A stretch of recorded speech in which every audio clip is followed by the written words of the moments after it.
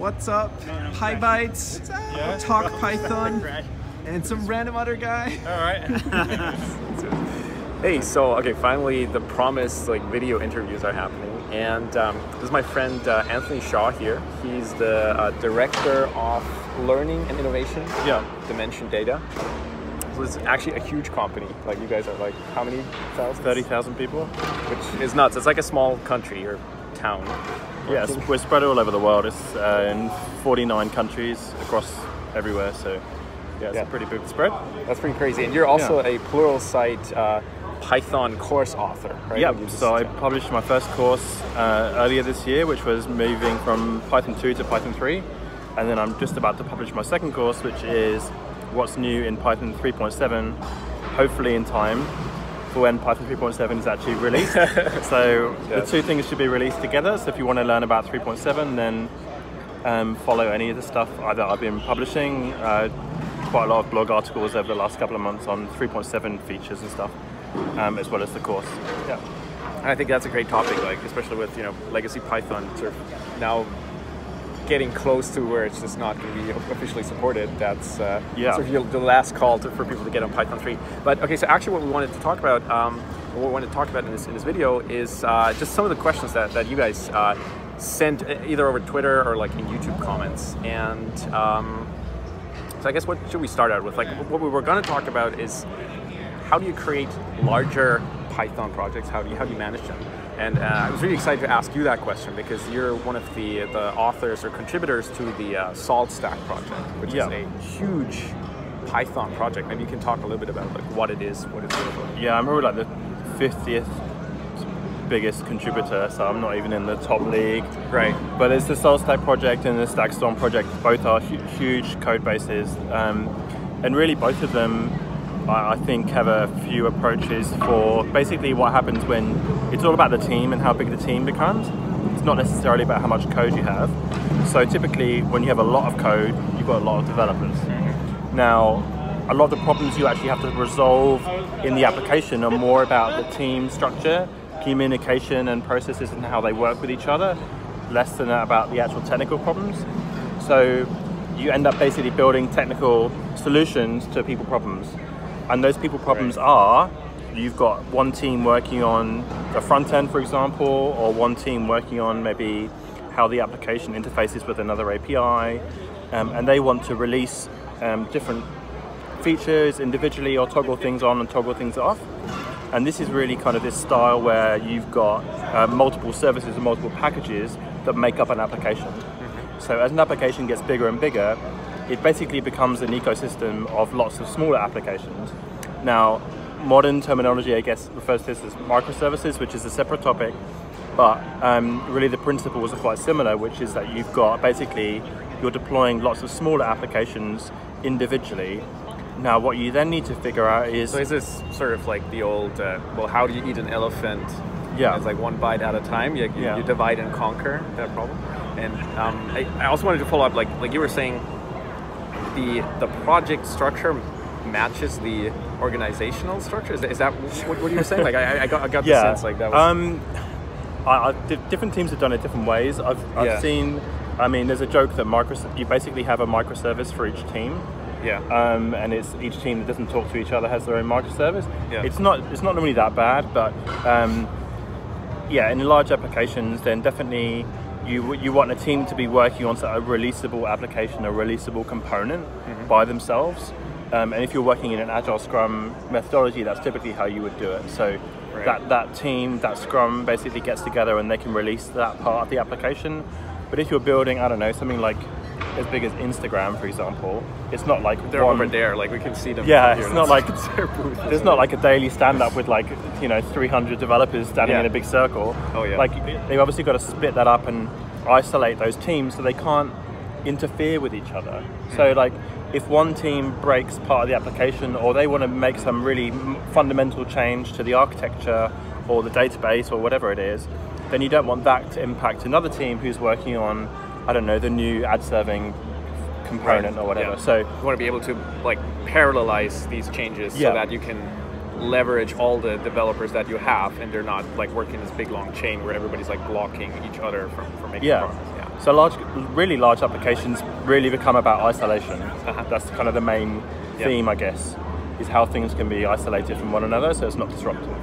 And so how did you break in, or like how did you start contributing to this project, and how big was it when you got started? Because I mean, this is like an insanely huge project. Like, just to get, like, what could we say to give people a sense of like the scale of this?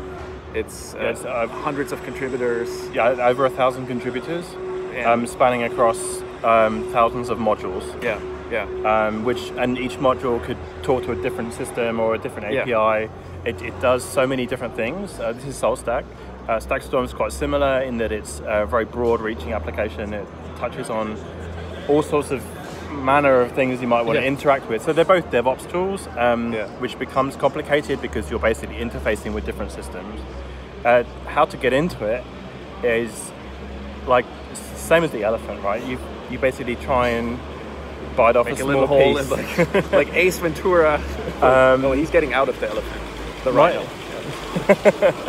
My favorite technique is to start off testing. So SaltStack, some of the areas of the application that I wanted to work on the actual core code. Right. What I would do first is raise a pull request with some new tests. Because if you can understand how to test something to ensure that it works, then you probably can understand enough of it to actually go and change it. Right. And also, if you don't know how it works, you probably shouldn't be changing it in the first place. So writing unit tests or integration tests is actually a really easy way to get started in a project. Also, building a trust. You build a trust with the open source maintainers. Yeah. So you can say to them, look, I take testing seriously. Here's my code style. Here's my code quality. And then once you've kind of done that, then it's easier to then go and jump in and start making improvements. Yeah, no, very, very interesting. I think it's very cool to hear about your experience, because it is such a big project, and it is also like, I think, like commercially a pretty successful project. Or like, I'm not sure if that's the right sort of way to put it, but it is used a lot in a commercial context, and people are getting paid to work on that particular project, right? Yeah, Adobe Creative Cloud runs on SaltStack, and LinkedIn as well, the infrastructure does. Yeah. Which is pretty amazing. It's like still all like tens of thousands of servers, and just the thought that, you could be sitting, like when you committed like the first, sent them your first like change set or patch, like where were you working from home? Or like where were you at the time, right? Like were you connected with that community in some way, or were you just like, I'm going to get into this. I like this. I want to work on this. Or I think it's since I looked at the software, really liked the structure, what they'd done, and could see some gaps, I guess, in functionality that were in my area of expertise, which was around like cloud APIs and provisioning. So I was like, I can help here.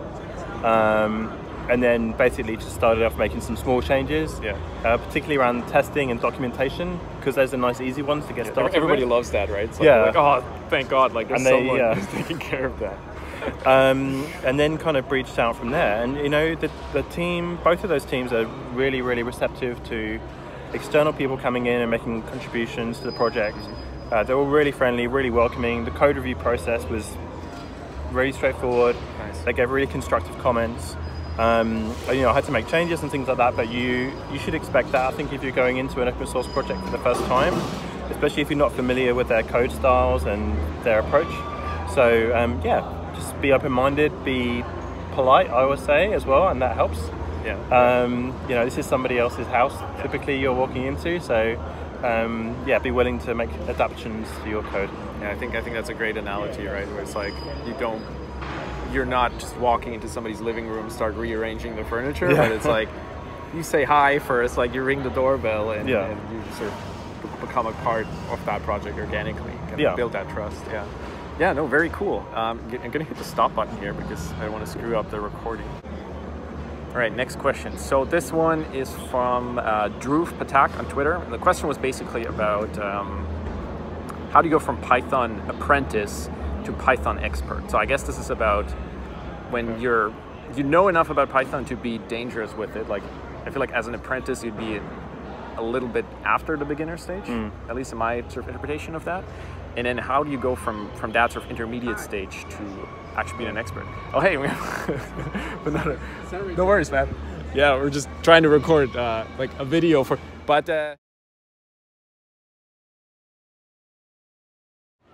Hey folks, so this is Louis. We just met here at the exhibit hall at PyCon, and Louis is a first-time attendee at PyCon, right? Is that right? Yes, that's correct. Because when you do that, when it's your first time at PyCon, you get this, can you show the badge thing again? You get this like little tag on your badge that says first-time attendee. So I thought it was the perfect opportunity to ask you, Louis, like, why'd you come to PyCon? Like, why come here? Why is it a good idea or not a good idea? And why'd you come here? Yeah, I came from Nicaragua. I traveled for 7 hours to get here. And I'm really excited of being here because I'm learning a lot of very nice people, a lot of experts, and they're sharing their knowledge. So I'm really excited to be here. And I'm meeting some interesting people like this guy that I follow his blog, but now I meet him in person. Thanks, man. Yeah, it's really nice meeting you too. And somebody actually left a comment and said, well, I could just meet these people over the internet. Like, I don't know, you could send someone an email or like send them a Twitter tweet. Like, why actually go and like meet people in person? Well, it's really nice to shake hands, first of all, where you get a closer relationship when you meet the people in person. So, and also you feel all the energy that these people is giving and how they share their knowledge. So that's really great. Nice. Yeah, I think that's a good answer. I think it's such a huge difference when you actually go and meet in person, right? And it's yeah, you just have a much stronger connection that way with people and much quicker. Well, thanks, Louis. Thanks to you.